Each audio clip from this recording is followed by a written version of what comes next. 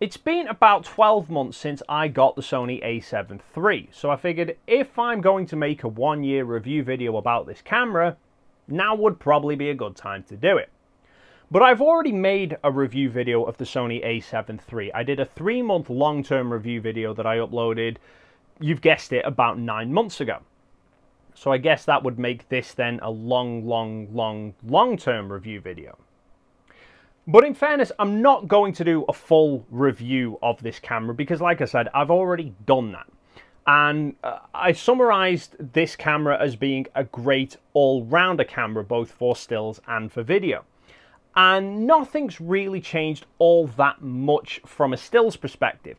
However, from a video shooting perspective, there's a couple of aspects of this camera that I've now have learned about that I wasn't aware of back when I did that 3-month review video. Some of them are good and helpful, and some of them are a royal pain in the arse. This can record 8-bit 420 internally or 8-bit 422 externally. It can record 4K at 30 frames a second and 1080 at 120 frames a second if you're shooting on NTSC. Or on PAL, it's 25 and 100 frames a second respectively. The maximum bit rates that it can record are 100 megabits a second. It can do 4K down at 60 megabits a second, or the 1080 at 50 frames a second is recorded at 50 megabits a second. Now, compared up to the competition, you've got some cameras that can do 10-bit externally, or even some that are starting to do 10-bit internal. And in terms of the bit rates, you know, some cameras are pushing much higher than 100 megabits a second bit rates, like 200 or 400. Now, how much of a difference is that actually going to make? For the general usage that I'm using this camera for, I don't find it a limiting factor. 10-bit 422 or higher bitrate files will give you more flexibility as to how far you can push them in their extremes. For the videos that I'm shooting, you know, in these sorts of scenarios or outside, 8-bit 420 is more than enough. And the difference between 60 and 100 megabits a second, you tell me. Because like half the videos I've shot with this, I've shot at 60 megabits a second, and half are shot with 100 megabits a second. And I personally couldn't tell you which was which. Now, while this doesn't have particularly high bitrate 4K compared to the competitors, there is one saving grace that kind of makes up for it, which is the fact that the 4K footage in this camera is actually 6K downsampled to 4K. So this is a 24 megapixel sensor, but 4K video is only actually about 8 megapixels worth of information. So quite a lot of cameras will line skip or pixel bin all that additional information that they don't need. Whereas with this camera, it reads the entire sensor, it takes all the information and then compresses it down to an 8 megapixel file. The upshot to it is that you get not only an increase in apparent resolution, you get a much sharper, clearer image, you also get much lower noise because the noise is being compressed down. So the image quality looks a lot better. The downside to it is that it takes a lot more processing power from the camera, which is going to mean, you know, a hit to battery life, and also more importantly for Sony cameras is going to create a lot more heat in the processor, and thus the camera gets a lot hotter. Now, older Sony cameras were quite well renowned for almost catching fire when recording 4K video, at least not being able to last very long. It's even rumored that the reason we haven't seen an A7III yet is because Sony are trying to fix some overheating issues. But to be fair, for this camera, I've not had any major problems with overheating. Now, a lot of the time I'm shooting in this room. It's a fairly small room. The door's closed, the window's shut, the curtains are closed over. There's a lot of continuous lights around, so it does get pretty warm in here. And I could be filming for maybe 90 minutes or up to 2 hours sometimes, but it still has never reached a point where it's overheated. Generally, I've found if I pull the screen away from the camera to let some of the heat escape a bit easier, and I plug in a USB power supply where possible, either a power bank or through the mains, just to take some of the strain off the battery, the camera's able to run cool enough that it doesn't cut out. It does sometimes come up with the temperature warning to say it's getting hot and it's going to cut off if you carry on going. But that still, for me, is set at standard. You can set it to a higher tolerance. And now, granted, I live in the UK, and here, if the temperature outside reaches double figures, we think it's summer. If you live in a warmer climate, you may suffer with that a little bit more. But for me, it's not been a problem. Now, like I said, that extra processing power does create a lot of heat. It's also going to take a lot more battery life. Thankfully, however, that's not that much of an issue for this camera because this FZ100 batteries are amazing. I can take a single battery fully charged and get probably 3 hours worth of continuous video recording, and then you've got the option of extending that further by using additional USB power supplies. Now, it's worth noting that you can't power the camera entirely off USB. It's still going to drain some life off the battery, but obviously using an extra power supply just takes some of the strain off the battery, so is going to drain a lot slower. Now, along with being well renowned for overheating when recording 4K, Sony cameras are also quite well renowned for having apparently poor color science. And if you followed this channel for a while, you'll know that when I first got this camera, the videos that I started putting out with it, the colors were, let's be polite and say, shit. It's probably as kind as I can put it.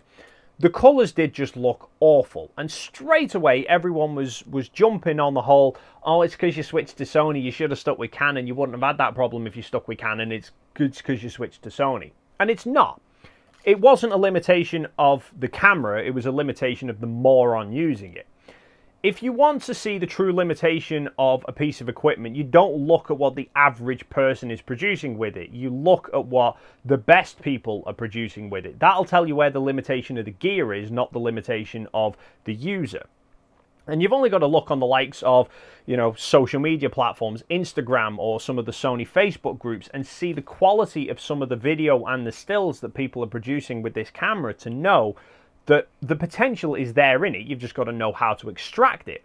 And that's kind of where I made my big mistake. Because, like I said, one of the big appeals for me for this camera in terms of video wasn't just the resolutions that it offered, it was also the ability of using flat picture profiles. Because, you know, I wanted to be shooting outdoors, and flat picture profiles just give you that bit more dynamic range for being able to recover the highlights and the shadows a little bit better. The big mistake I made was jumping headfirst into the swimming pool before I'd actually learned how to swim. Because I'd never shot or edited with flat picture profiles before. And then I got the camera and I found the option for picture profiles, and I just found what looked like a flat picture profile, started shooting, and then found that I just couldn't edit it up to look how I wanted it. Now, I did try and alter this with things like creative styles and white balance tweaks, but all to no avail. Then I realized the problem that I had was that I was shooting all my videos with my picture profile set to Cine 1. And Cine 1's not really regarded as a particularly user-friendly picture profile to try and edit with. But I didn't realize that I was shooting in Cine 1 at first, because in the menu options, it doesn't give you the option of Cine 1, Cine 2, S-Logs, and so on. It just gives you picture profile 1, 2, 3, 4, 5, 6, 7, 8, 9, and 10, which I just thought was the different picture profiles.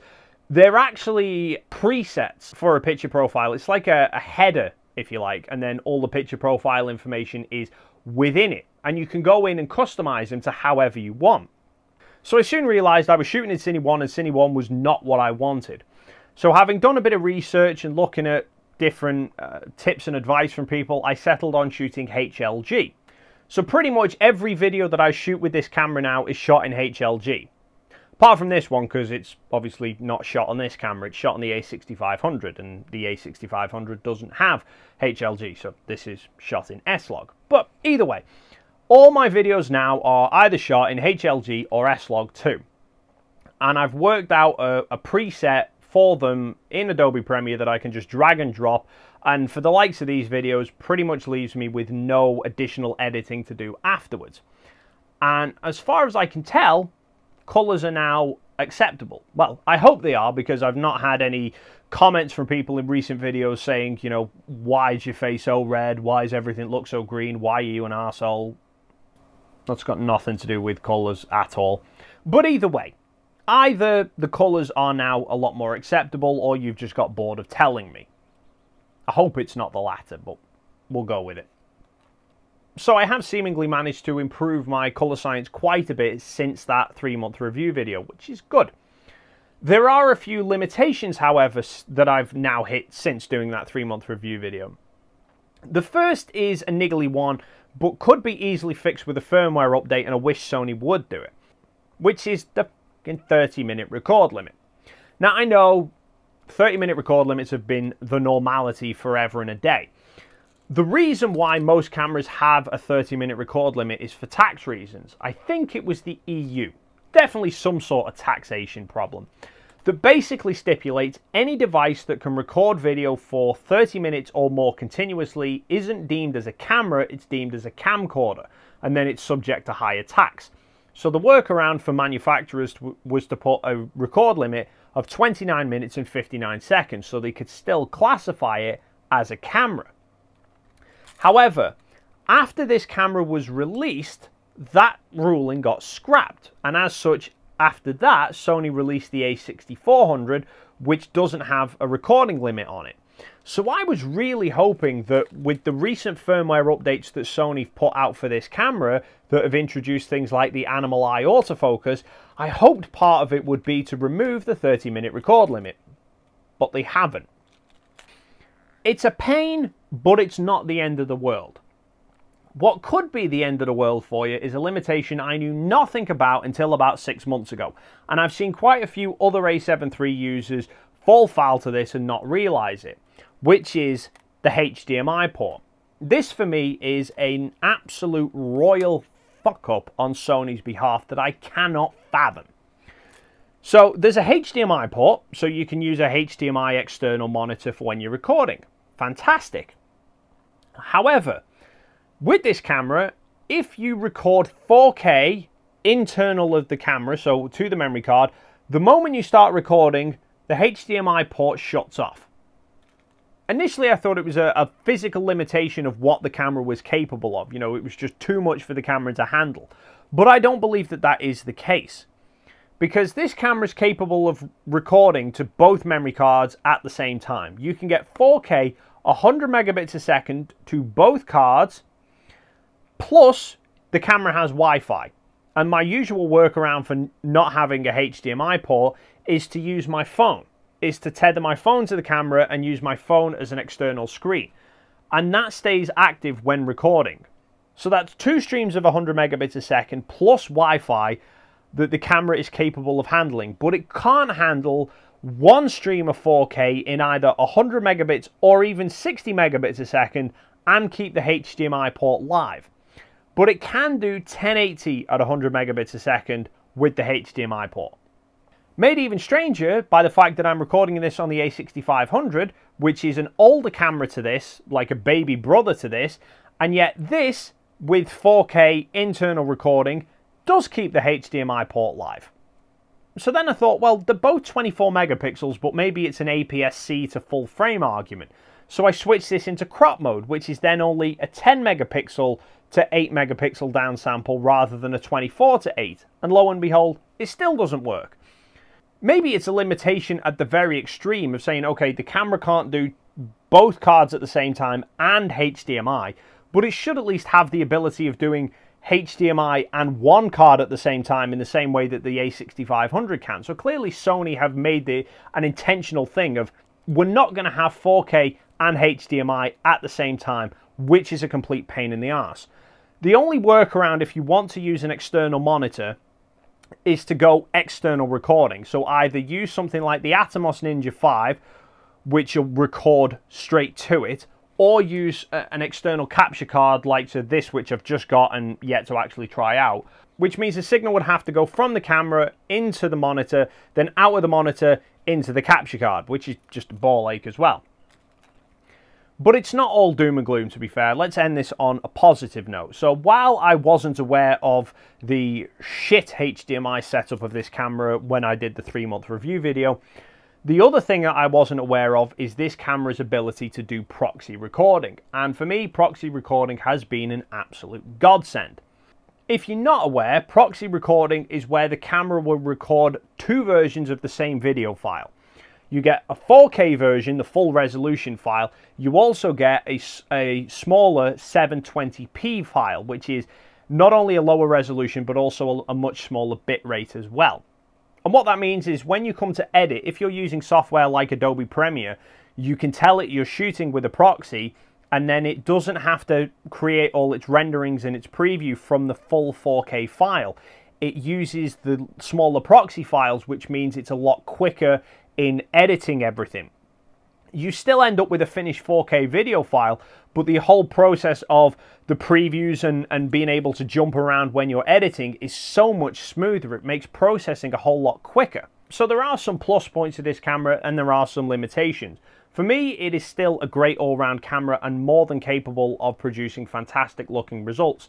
But things like the HDMI could be an issue too far for you. But what do you make of the A7 III? What are your thoughts and opinions on it, both from stills and a video perspective? Leave your thoughts and comments in the box down below. Thank you so much for stopping by, and hopefully I will see you in the next video.